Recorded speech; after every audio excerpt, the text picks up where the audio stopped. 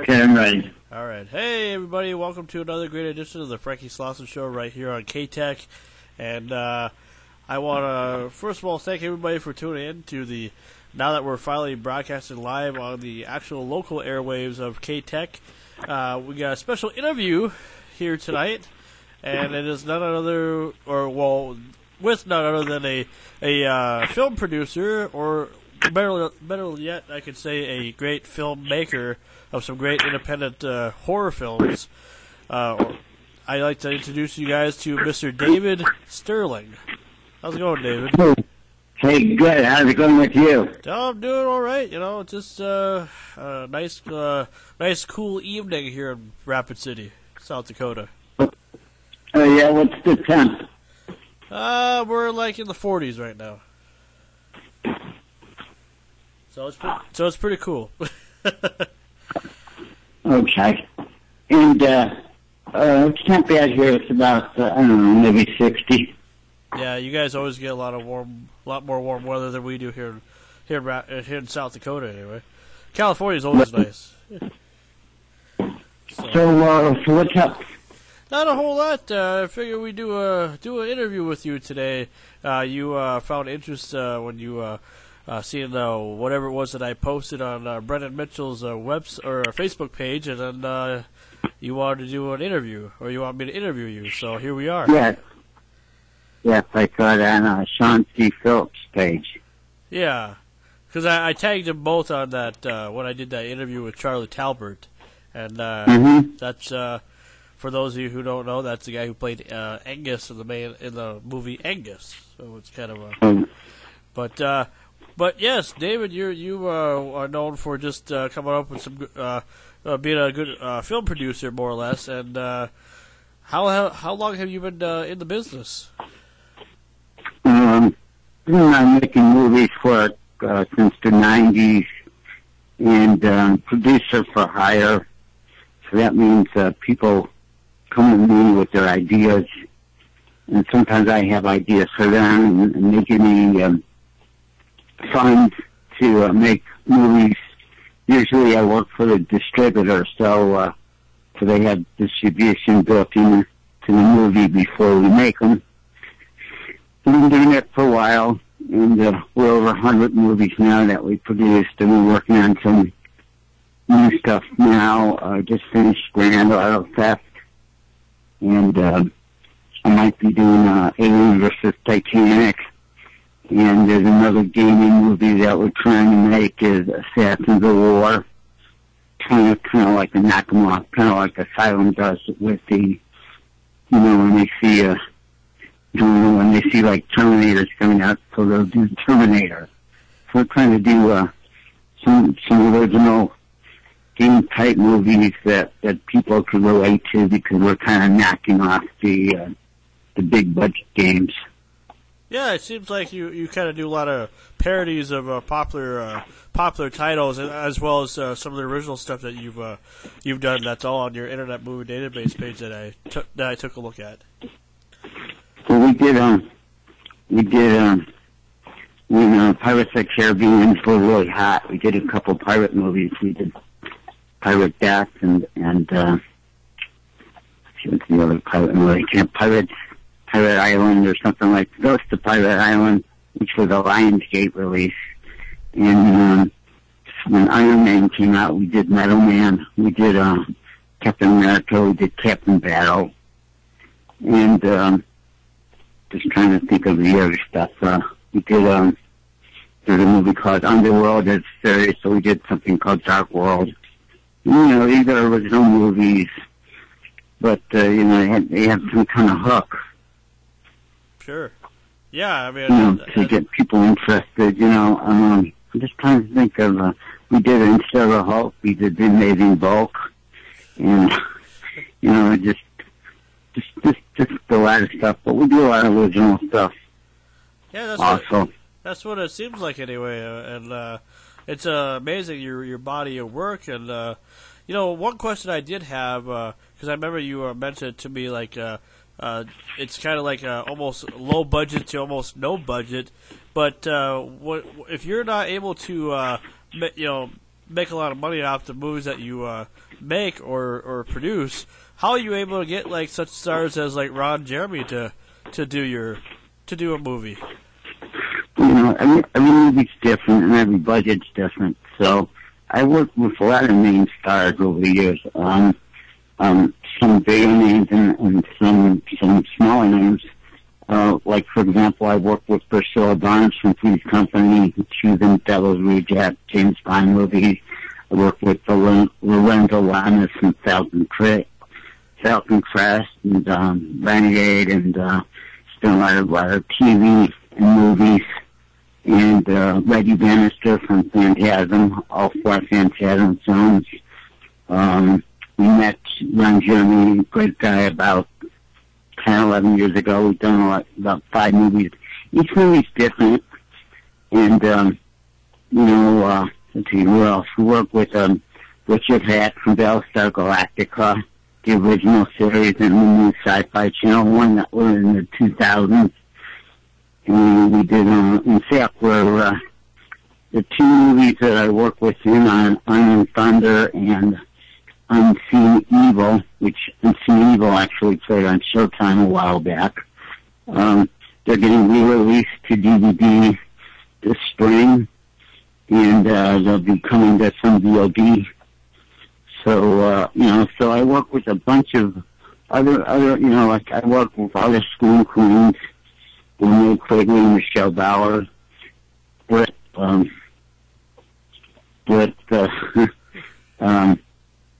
can't think of her last name, Britt.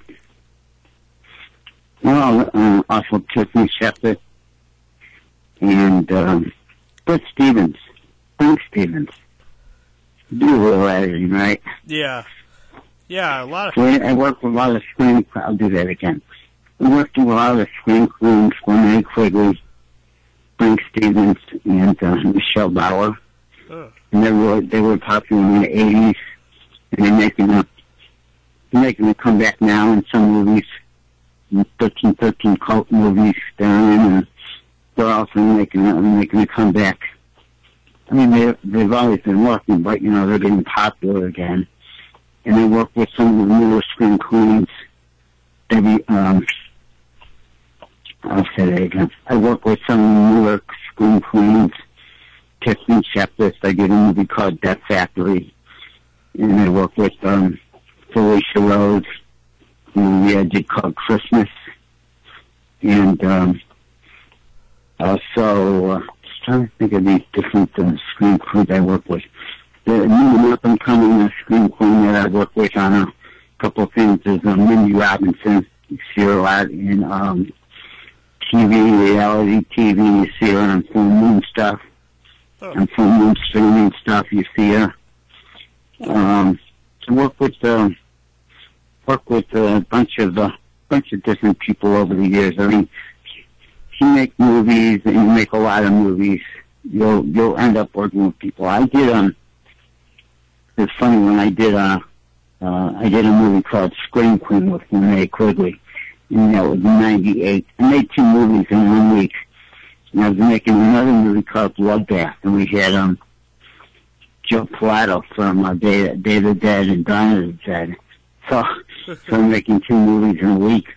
Jeez. Working with these stars. So it just depends.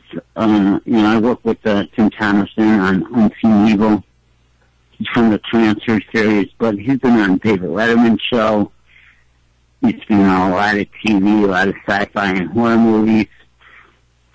Down Man, he's in Down Man, I believe, and just all kinds of people you work with, along with the great, actors and actresses that are up and coming that people don't know. I live in Los Angeles. There's many great, young talent out here. So we're able to make these movies at a budget and get real good acting. You can make a movie anywhere, but I think, LA is like the mecca for movie making. So whatever budget, whatever you need, you could usually find a lot of people to help you do stuff, either DP, direct, acting, editing, music. Sure. Well, it's almost a rite of passage. If you're making movies, you should come to L.A. at least for a year or two and see what it's like. Because that's, you could say, well, I can make a movie in Atlanta, Georgia. Yeah, you can, and they got people there too, but it's not like here. And I'm sure and I know people who work in Georgia and make good movies and stuff like that. But a young filmmaker or a young actor or whatever, they want to come out here and, just see what it's like to come out to Hollywood and be around the business. Yeah, I think that's kind of an exciting thing. I mean, I've always been interested in living in Los Angeles. I don't know about living there, but just to check it out and stuff. And the closest I've ever been there was when I went to Astoria, Oregon, which was, for those of you who don't know, the movie The Goonies was filmed. Majority of the movie The Goonies was filmed there, and that was kind of like a little movie town, in a way, because of all the films that was shot there. But yeah, Los Angeles would be kind of a nice area. I just don't know if I could afford to live there. So I don't know how you do it, but there must be a way. Well, you come out here, and a lot of actors or filmmakers, they come out here and they get a roommate. They get like a 9-to-5 job if they have to, and just making movies, being a star, being on TV. Sometimes you get lucky.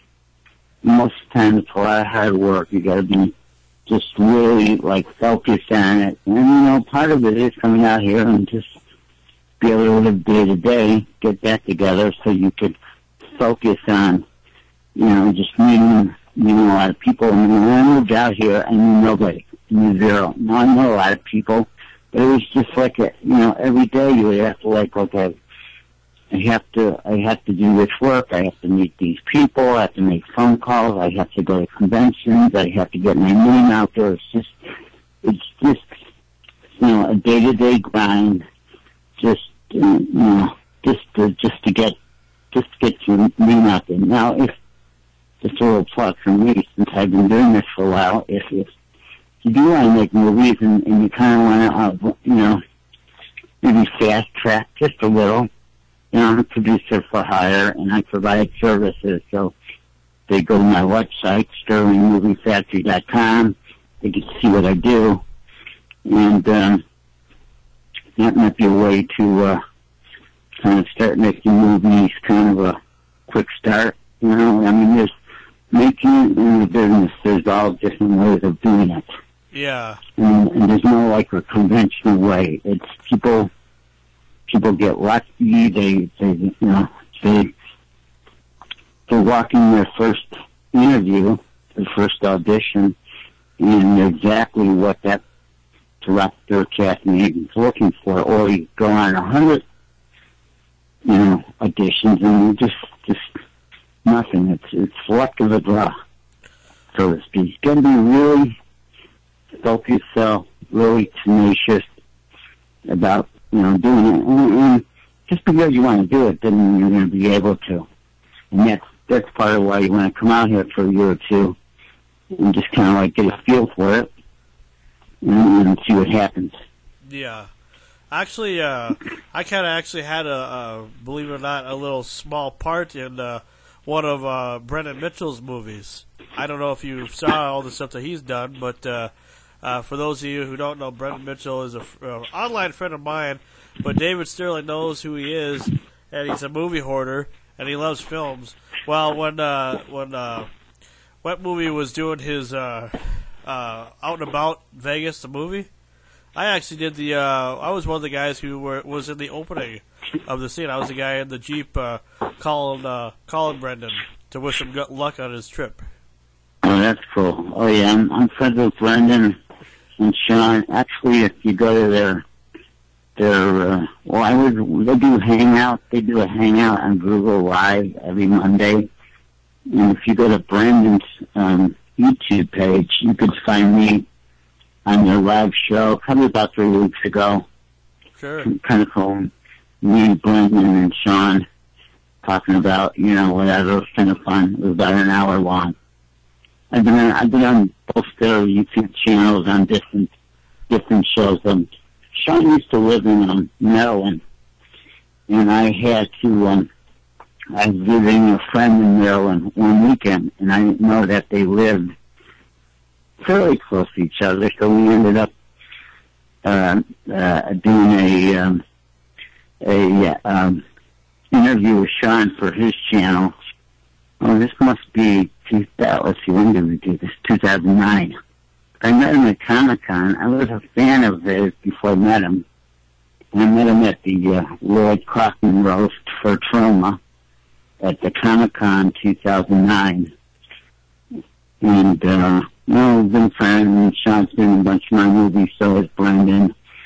And, go a lot of, local conventions with those guys. I see them there, and they're quite popular. People know who they are. People like seeing their YouTube, the cool dude, the video update, and the Brendan hoarding Blu-rays and DVDs and, around town and all that other kind of stuff that they do.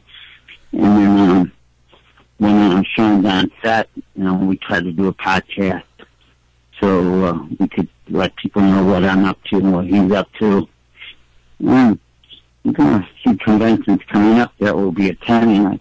I don't know which one's going to which, but I'll be going to Monster Palooza coming up here pretty quickly, and WonderCon, which will be in Anaheim over the next couple months. Probably Comic-Con in San Diego. I'm going to go to Horror Hound this weekend in Cincinnati, but I'm skipping it. But I probably will be coming to the Midwest a couple times before the end of the year to a couple of conventions. I go to a lot of conventions. I've been to Horror Hound many times. Been to Fingal in Chicago. Let's see, been to still in Cleveland. The famous one in Cleveland. I can't think of it right now. Sorry. And I was in Dallas for Texas Nightmare, and I go to Louisville for my I can't remember all this stuff. That's okay. Let's see. Can you edit this out? I can't remember this one. It's the it's just skip that. But I go to conventions in Louisville, and just all over the place, and hoping to go to more. It's like in California, there's many that I go to all year round, so there's a lot. So, but I've been at conventions in Arizona, Las Vegas, in Texas, Illinois, Indiana, Ohio, so all over the place. I know. And it's a good way to market yourself. It's what and I'm a film fan, so it's kind of fun to go. Meet a lot of celebrities and a lot of fun things for real parties they have. And, they have music at night, and it's just kind of a fun thing to do for the only horror and sci-fi is really the only where the fan base can have these conventions. Like Star Trek, they have their conventions and that kind of stuff. Yeah. Oh, yeah. You gotta have a convention for the nerds, for all of us nerds. Exactly. And I actually go to a lot of video gaming conventions. I've been going to E3, which is in Los Angeles. I've been going there many years. I also go to professional conventions and CES, which is a consumer electronics show in Vegas in January usually, and American Film Market, which is a professional filmmaking buyer and seller type convention. So all kinds of stuff, book signings, whatever. Sure.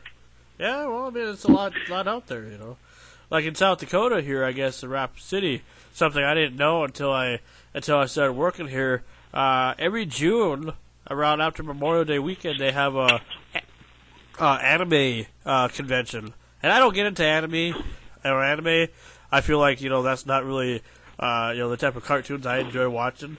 But they still have that type of convention, so I think it's kind of neat. I'm probably going to try to attend it because I've never been to a convention. I'm originally from northern Minnesota.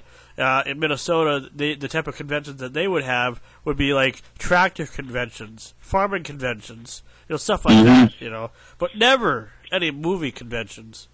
Of course not. You never know if those farmers want to invest in making movies, Yeah. But, I would suggest any of these conventions, if you're not in LA or whatever, like, if I was a filmmaker, I'd go to that anime show. That would be kind of fun.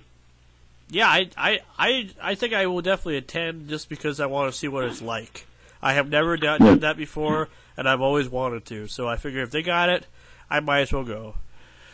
I haven't been, but in Los Angeles, there's a big anime one, which like 125,000 people go. I mean, because it's like, even though maybe you're not into that, it's just a lot of people doing a lot of fun things, you know what I mean? So it's kind of a party atmosphere. Sure. It's film, and probably if you go, there's probably you'd be surprised of like what, oh yeah, I am kind of into this cartoon or this TV show or whatever, so.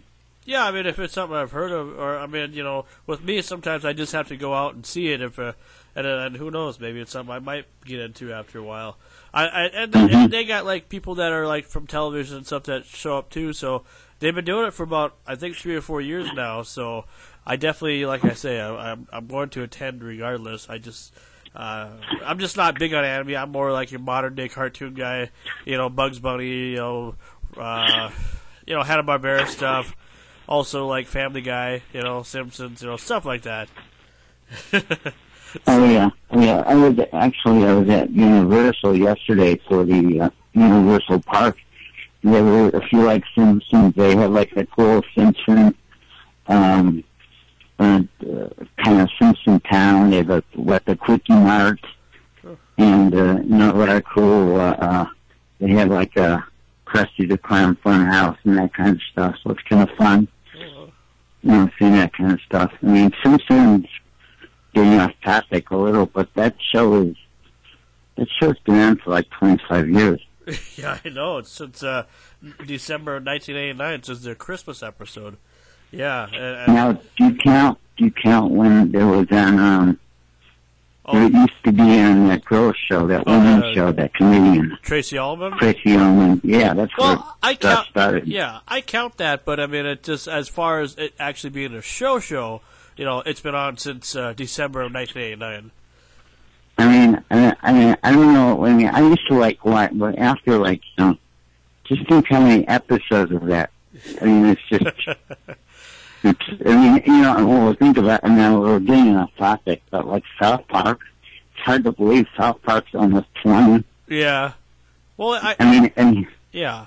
It's more, I don't watch Simpsons, and I watch more of South Park. South Park, it's more current, because I think they put it together every week, so whatever's going on in the world, they keep it real current. Well, I think Family Guy is going to probably be in the tradition of The Simpsons because they're already on their 12th season or 13th season, or I think it's 12th season, probably 12th anyway. But they're that's why, like I'm saying, like maybe you're not an anime guy, but don't you think all that stuff's going to be at the animation convention? There's going to be all kind of Family Guy stuff and The Simpsons and. I love the show. It only ran for 2 years on G4, which is off the air now. I love Code Monkeys. Oh, okay. I don't know if you ever seen that show, no. But anyone who likes those types of shows, like Beavis and Butthead, more like South Park, because it's really, they're obnoxious, it's funny, it's raw humor. Check out Code Monkeys. You could probably see it on Netflix, or if you just Google it, I'm sure you could see channels, episodes. Sure. Of it, and it's funny, like it's funny how adult animation really caught on over the past, let's say, more like 10 years. Adult Swim and stuff. I'm surprised how much I like. What's the one that Mike Judge did after Defense and Butthead? King of the Hill? King of the Hill. I don't know, like, at first I didn't really like that show, but, you know, it's hard kind not of a to. good show. Yeah, it's hard not to like it. It's actually a funny show. Yeah. You know? Yeah, it's just, you know, it's just funny, and, you know, I love watching. I know we're getting off subject, but Beavis and Butthead from the 90s are still, it's just hysterical, you know? Yeah. Oh, yeah. Well, I tell you what, David, I appreciate you spending a little time with me on this interview. About time to close it up here because I don't want to go too long, but I appreciate you, you know, at least to let me interview you. That's pretty nice of you. And have cool. Well, I'm calling anytime, and check out my stuff on Netflix, or look me up on IMDb or www.sterlingmoviefactory.com, or David Sterling on Facebook, and, you know, friend me, and I'm always updating every day what we're working on, the new movies that we're doing, and we do somewhere between 3 and 11 movies a year, so we're always working on something. So I'm always posting cool stuff. So thanks a lot for having me on your show. Hey, no problem. I appreciate you having the interest. Bye-bye. And that was David Sterling, a filmmaker, and more or less independent filmmaker. If you've never heard of the guy before, well, then I hope you at least enjoyed this interview. He's very independent. You know, a lot of his stuff is on Netflix. There's a movie called Don't Look Into the Closet that's on Netflix. I am going to probably start watching some of the, or Don't Look in the Cellar, it's called. And I'm going to start watching some of this stuff because, you know, it's independent horror, and I've always been, you know, I've never been huge on horror, but I've enjoyed it. So, anyway, I hope you guys enjoyed today's interview, and we'll be right back with some more Frankie Slauson Show with myself and my good buddy Old Reb. We'll be rocking and rolling right here on the Frankie Slauson Show on K-Tech.